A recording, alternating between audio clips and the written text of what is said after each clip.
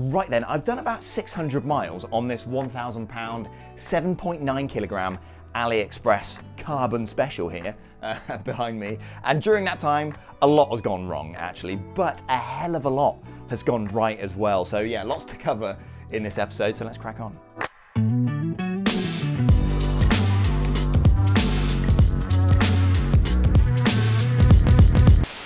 Okay, right, so I thought I'd try and film the sponsor spot out on the bike this morning. So let's see how this goes.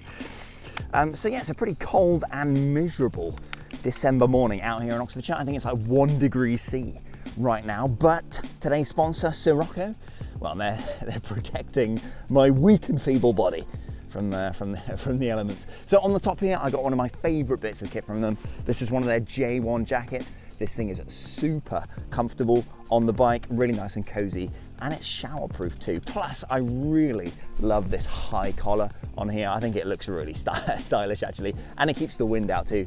Now on the bottoms, I'm running their BX Envelaria bib tights. I've had these things for a little while actually. They're really comfy as well. They've got some great padding in the bum, which is good. And they've also got these windproof panels on the thighs and on the shins as well. So again, keeps the wind out, keeps you nice and warm. So yeah, if you did want to check out Siroko, they've got all sorts of gear, not just for the winter, but kind of all season. So yeah, use my link in the description down below, save yourself 10% off the entire site, which is cool. And anything you do buy gives me a bit of kickback as well. Helps me do what I do around here, which is awesome. Anyway, enough of that. I'm gonna finish my ride and you can check out this bike that I'm currently riding.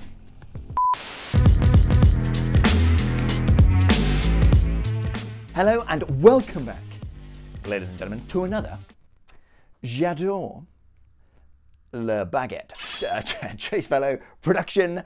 Mon nom est comme toujours Luc. Yeah. Anyway, this bike here behind me, yeah, I built it a few episodes back, and it's one of the cheapest builds I've ever done, and I've been riding it for the last few weeks. Very quick summary for you: virtually everything was sourced from AliExpress. It weighs just under 8 kilograms as it sits right here, and it cost 1,023 quid to put together. So yeah, incredibly cheap for a bike of this caliber. So around 600 miles on the clock at this point with this thing. So admittedly, not masses, but more than enough to give it a really good shakedown. Now, some of the things on this build have genuinely been fantastic, but other things have made me want to swan dive into one of those big industrial shredding machines, you know, the ones that like eat a scooter in one go. So yeah, without further ado, let's dive in, I guess. Right, very quick reminder, I've paid for everything in this build with my own cash, apart from the Senex crankset. I got that for free to review, but everything else I paid for with my own money. But anyway, enough of that, and let's go. Right, let's start with the good stuff, and these wheels from EliteWheels have been fine. I've already kind of put a few thousand miles on them when I reviewed them in full last year, so you can go and check out that video if you want to know a bit more about them. But yeah, no problems at all on that front. And inside these wheels, I've actually been running these. So these are Ride Now super lightweight TPU inner tubes from AliExpress, and I can run these wheels tubeless, but I decided to give these a go, and yeah, they've been amazing. Now, they are a bit more difficult to fit than regular inner tubes, and I saw a few people saying they lose air and they get pinch flats a bit easier than regular butyl inner tubes, but I've not experienced that at all. These have been flawless, basically. Now, you do need a specialist patch kit, which I've got in here. So, where is it? There it is. So you can't use regular inner tube patches. You need to use a specialist Ride Now kit to fix any punctures. But I've not had any punctures, actually, over the last 600 miles. They're cheap, they ride well, and they're super lightweight. So yeah, can recommend. So this Senex crankset that I've been running on the build, really, really good. So the thing I like the most is that the teeth are a little bit thicker and more robust than some of the other fully aluminium cranksets that I've tried. So let me show you. So this is a chain ring from another set that I've tried in the past, and you might be able to see, if you look at the inner chain ring there, those teeth are a lot thicker than they are on this one here. So, well, it's difficult to see, but trust me, they are a lot thicker. It is a little bit heavier as a result, but yeah, it's well worth it for the added durability. Now, it happens to be a SRAM dub standard, this one, so the axle running through the middle is 28.99 millimeters in diameter, and the included bottom bracket is good quality as well. It's got some nice weatherproofing, and it doesn't creak or groan or anything like that. So all in all, this Cenex crankset here, yeah, nice. And as we're down here, these Costello pedals, I've already done a full review on these already, so I won't go into too much detail. But to be frank, I wasn't expecting them to last this long, so I've been riding them for the last 6 months non-stop, nor was I expecting to like them this much, actually. Now, the main bearing is really starting to go on both pedals, actually, so can you hear that? Loads of play in there, so that bearing is not long for this world. Plus, they're not the easiest things to clip into in the dark, but they are a nice, wide, stable platform as a pedal, and they are super lightweight as well, so I'm going to be sticking with them for the time being.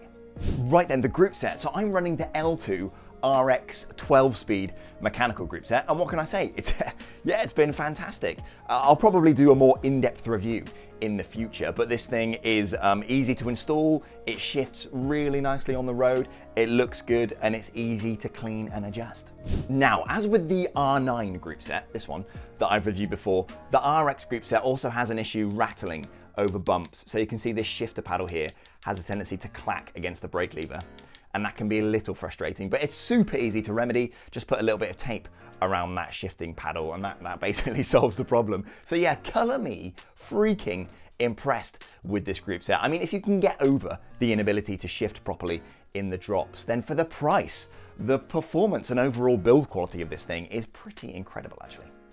And alongside this group set, I've also been using an S-Road 12-speed cassette. Now, I've had a few things to say about these S-Road cassettes in some other videos, so you can go and check them out later if you like. But essentially, these cassettes are super durable because they're made out of chromoly steel, but they're also really lightweight because the whole thing is milled out of a single block of that steel. So yeah, super durable and super lightweight. Now, this one has been great. It was quite expensive, actually. So it was 91 quid to get this thing delivered to my house. So yeah, not the cheapest thing in the world, but it does shift really well, and it is super lightweight. One thing to bear in mind with these 12-speed cassettes, however, is that they do fit onto 11-speed free hubs, but the way the cassette is designed means the largest sprocket has a tendency to kind of overhang off the back of the free hub. Fine for most wheel sets, but wheels that have oversized hubs, generally ones that use carbon spokes, will often struggle to fit these cassettes on because they'll kind of interfere with the hub and they just won't spin properly.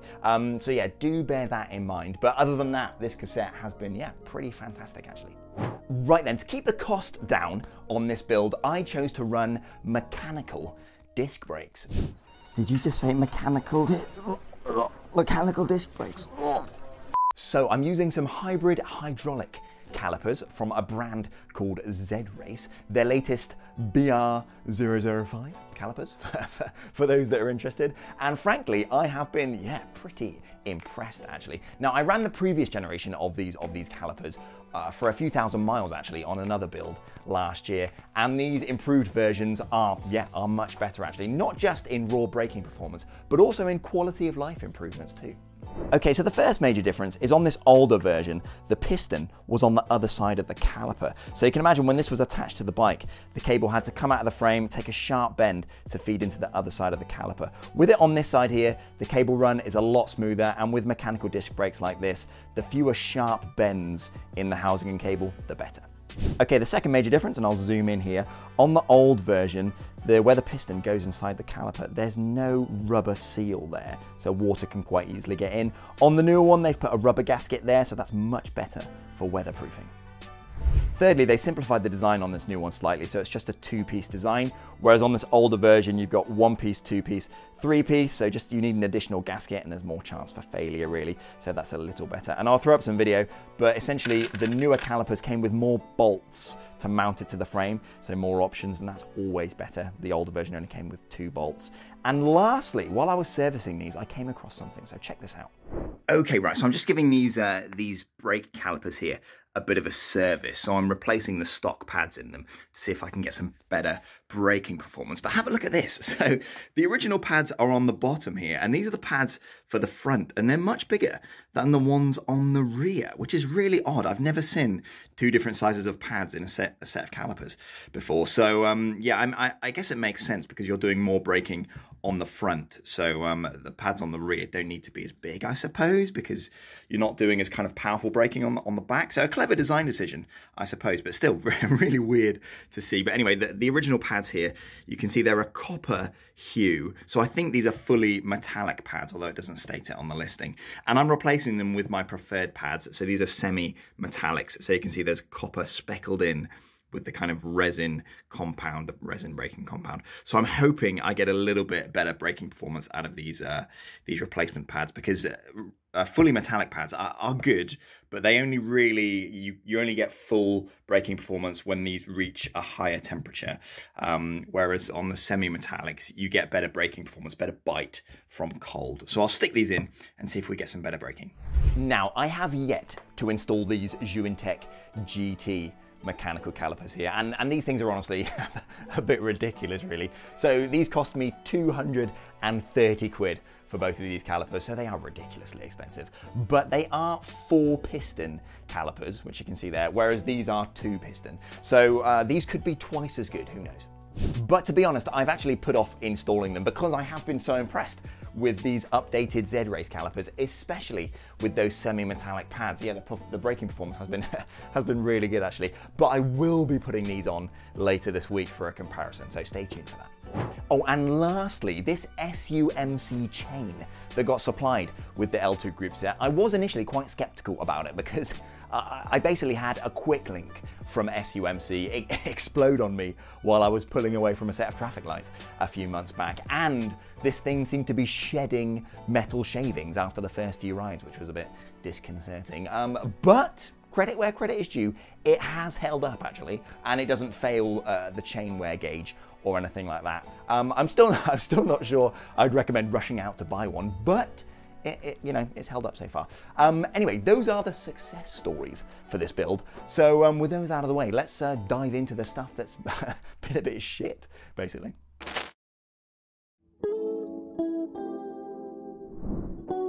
Okay, so I'm just sat here editing right now, but while this shot is being set up, if I could ask you to subscribe and maybe hit the like button as well, that would be amazing. It's literally just me putting all this stuff around here together. So yeah, any help at all is super appreciated. Anyway, enough of that, and let's crack on. Okay, so when I was choosing parts for the build, these bars really caught my eye because they follow a similar design to these set of bars actually that I'm running on my rim brake bike that are incredibly comfortable. Plus, they've got these. So either side of the kind of stem, they've got these cylindrical parts of the bar. So it's really easy to mount your Garmin and your GoPro mount. Whereas on most integrated carbon bars, you need an additional mount to sling underneath the bars here. So yeah, I was really intrigued to give these a go. So I slapped the bars on the bike and everything seemed okay. Cabling was easy enough and the install went fine. However, around 150 miles in, I noticed a massive crack forming around the steerer tube clamp. Now, obviously it was an AliExpress special, so yeah, no torque specifications were supplied with the bar. So I grabbed my torque wrench up here and I tightened that clamping bolt on there to 4 Newton meters, which I think is actually pretty conservative, but yeah, it was too much. Okay, so you can see here, there's a crack formed around the bolt there. And when I first saw it, I kind of hoped it was just a cosmetic crack in the paint or the lacquer or something, but you can see it permeates really deep into the meat of the carbon on both sides of that bolt. So I'm sure you can imagine if I was running this on my bike and I kind of really heavily front loaded the handlebars going over a bump, there's a risk this could have just sheared off at the steerer tube. So these things are a terrible design and they're complete trash. Now, I think there are probably 2 main reasons for this failure. The first is obviously the use of a single bolt here. I mean, you could probably get away with this design if the stem was made of aluminium, but on all the carbon steerer tube clamps that I've ever come across, they use 2 bolts in this area. So the use of 1 bolt here just concentrates too much of that clamping load into quite a small area of carbon. And number 2, I suspect a lesser reason, but I think the resin probably didn't permeate properly into the carbon fibre in those areas, which would make them weaker and much more susceptible to the kind of delamination that I found on these bars. So yeah, not a great showing really, and those bars are definitely ones to avoid. The replacements I got on AliExpress, again, just some random brand I've never heard of, called Aeronova, cost me about 60 quid, but I'm not really impressed with them either, to be honest with you. They went on okay and they're relatively easy to install and they're quite nice to ride, but check this out. There are some pretty obvious voids in the carbon, so again, could have some issues with the layup of the carbon fiber and the resin penetration as well between those layers.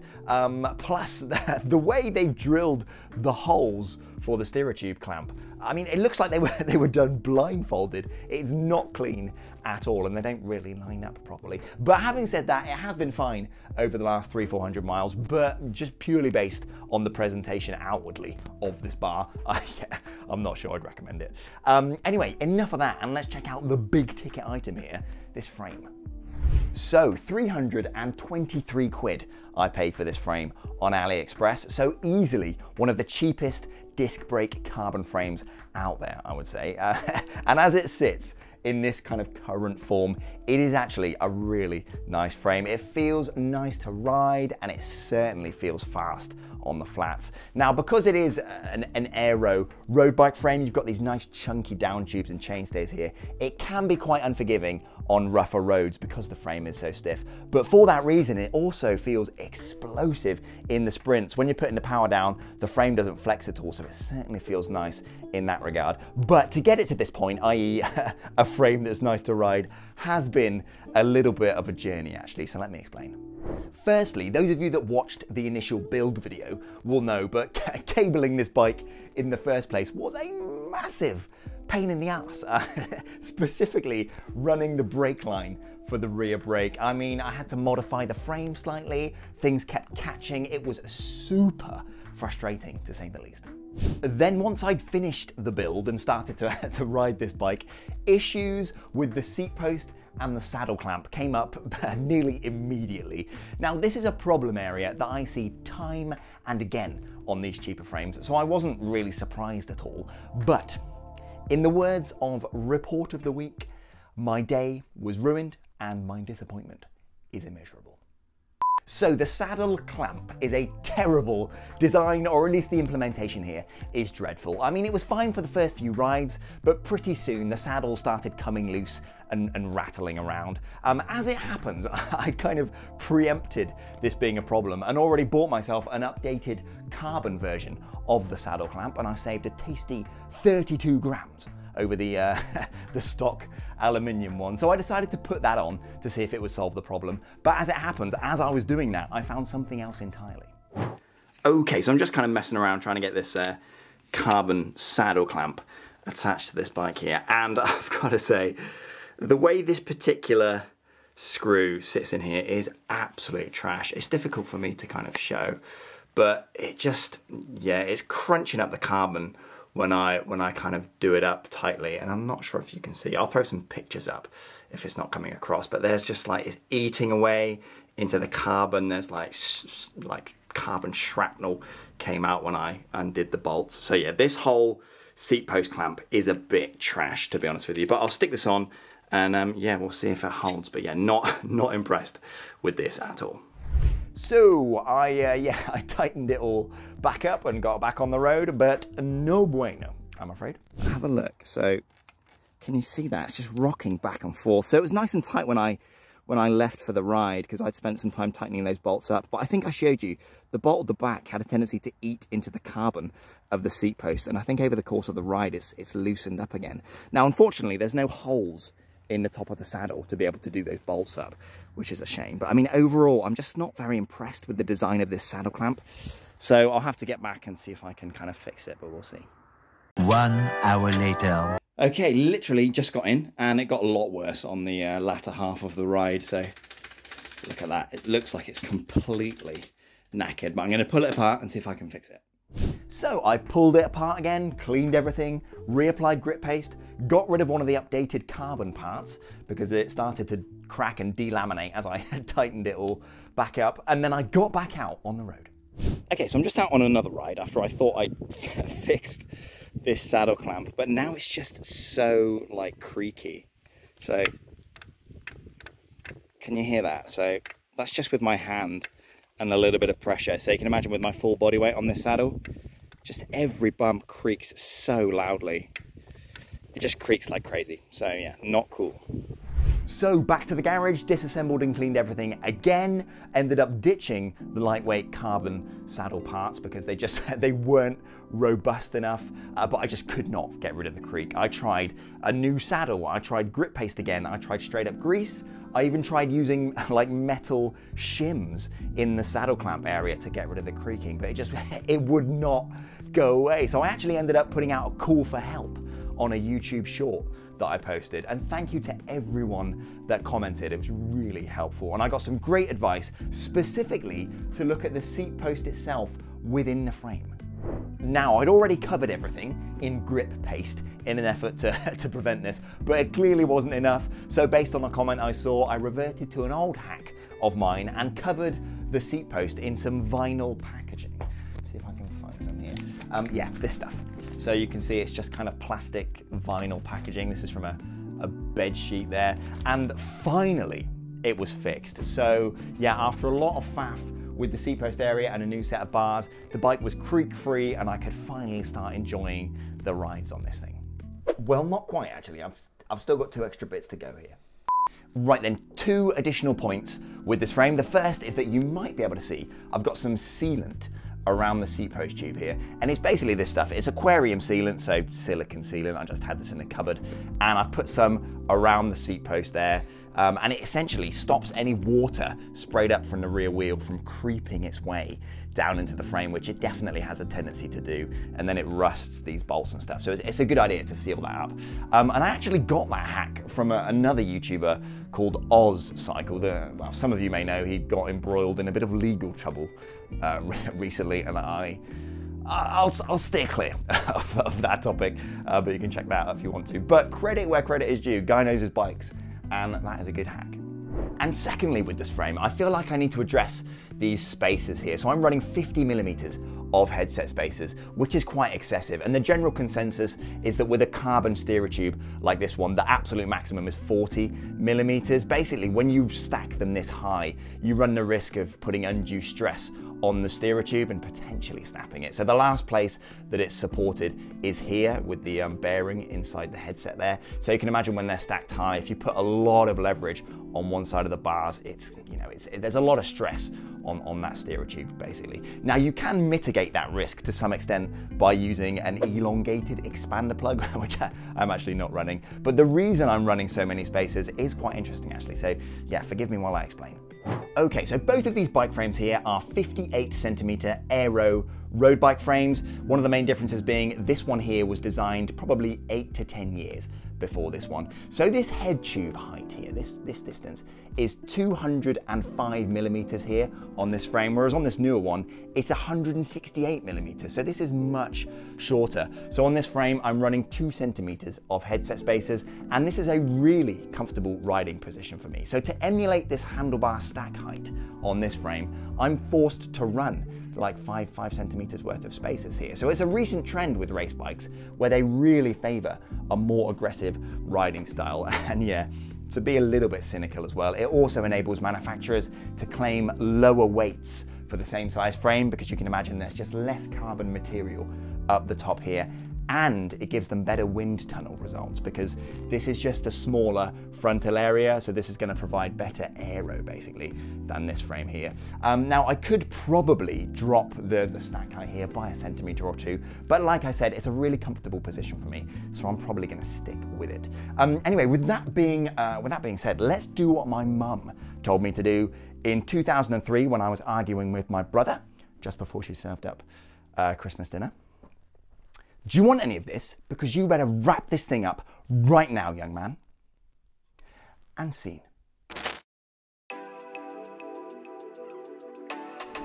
Okay then, so here's the stuff from the build that was basically great straight out of the box. The EliteWheels wheel set, the Ride Now inner tubes, the S-Road 12-speed cassette, the Senex crank set, the Z-Race brake calipers, and the L-TWOO 12-speed group set. All fantastic, all really good value, and basically 0 issues. And the stuff that was, yeah, a little bit shit was the frame and those set of handlebars. But after a bit of work on the seat post area and a new set of bars, this bike is honestly really nice to ride. It's comfortable, it's quiet, it shifts really well, the braking is good, and it looks really tasty as well, in my opinion. I mean, it absolutely eats up the miles around here in Oxfordshire. And I mean, for the price, I'm honestly pretty proud of this build actually. But like I've shown, to get to this point has taken a fair bit of effort on my part. Now, I always maintain that ultra budget builds like this can hold their own against bikes that are much more expensive, but often to get them there, performing at that higher tier does take that little bit of ingenuity and extra effort on your part. And yeah, this build is a perfect example of that. Now, another thing that I always drone on about with builds like this is the importance of that first 500 miles and your diligence during that time as well. So in my experience, 99% of the issues that are likely to crop up will happen during that time. So ride these cheaper parts, put them under a bit of stress, but make sure you check your bike after every ride. I mean, it would have been quite easy for me to miss that crack on those set of bars, and I'm sure you can imagine that had the potential to be absolutely disastrous. Yeah, so with that in mind, should you replicate this approach? Well, if you want a really great value bike that you can just get out and ride, then no, do not take this approach. Pay a bit of a premium for a name brand bike, or, you know, buy secondhand. However, if you want a project bike, something you can tinker around with, a bike that you'll probably end up explaining the nuances of to anyone that asks, which is that's exactly what I tend to do if I ever meet one of you lot out in the real world, then yeah, go for it. I mean, it can be so frustrating at times, but when it all comes together, it is such a rewarding process. And look, I've said this before, but I am just some douchebag. I don't have like a background as a bike mechanic or anything like that, which I'm sure is obvious to some of you out there. But what I'm trying to say is, if I can put something like this together as kind of a hobby, then you are certainly capable. That's what I'll say. Now, these brakes here, I know I keep saying I'll put them on, but I will genuinely have these on the bike this week. So get subscribed, because I'll be putting a comparison of these with some other calipers. So yeah, subscribe if you like this kind of stuff. Hit the like button, please, if you enjoyed this episode. And if you've got any questions or comments for me about this build or anything like that, then make sure that comment is prefaced by at least 8 baguette emojis, or I'll ignore it and you won't hear from me. So drop me some baguettes in the chat. Luke. Stop trying to make baguette happen. It's not going to happen. Right, anyway, that's enough of that. I'm gonna head out on a bike right now, so I will see you next time. Ciao! Sing! Sing! Yeah, see you later. It's the bonus clip time. Right then, so a quick bonus clip at the end here for those of you who stuck around. And I know you lot always want to know what the final weights are for builds like this. So yeah, let's do the weigh-in. So I've got the Garmin GoPro mount on the front there. I've left the pedals, both pedals on, including these little pedal extenders here. And I've got the bottle cage on. So that'll keep Rides of Japan happy, because in one of his last videos, he mentioned that people that leave pedals and bottle cages off kind of final weights were potentially being misleading. So yeah, let's leave them on and let's pop this on the scales here. So yeah, she is swinging, and the final weigh-in is 7.94 kilos. So just under 8 kilos for this thing, which I think is pretty good actually, considering kind of the parts that I've put on here. So there we are, that's the final weigh-in, and I'll see you all next time. I want to see those baguettes